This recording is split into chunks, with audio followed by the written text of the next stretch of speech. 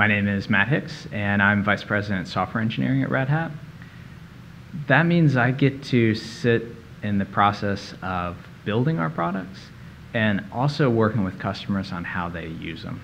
And it is a fantastic place to get to be in the middle of that, of not just seeing things built, but really seeing how we can bring value to our customers and work with them to bring their innovation back into our products and into the open source communities. It's a really interesting time right now between development and infrastructure. And we're focusing a lot on development because we see this opportunity to make developers just more effective than they ever have been before. And it's not just in writing the line of code or their IDE tools, but really making them effective from the first line of code they write all the way to their production deployment.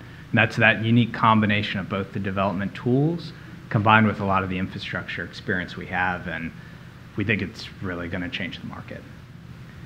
Containers are really central to this change. You hear a lot about the efficiency that containers bring to production, and I think that's great. They encapsulate workloads really well, and they provide a lot of operational efficiency.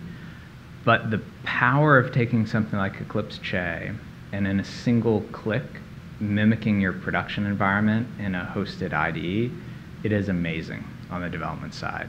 I spent several years in IT, and one of our biggest challenges was getting those development environments to mimic prod. And containers is this glue technology that can connect the development efficiencies with your production efficiencies, and I think that will really change how we do work in this field.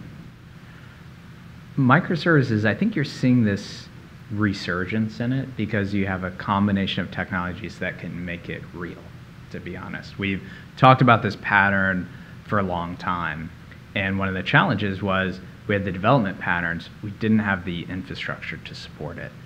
And now you're seeing the infrastructure capabilities with things like containers.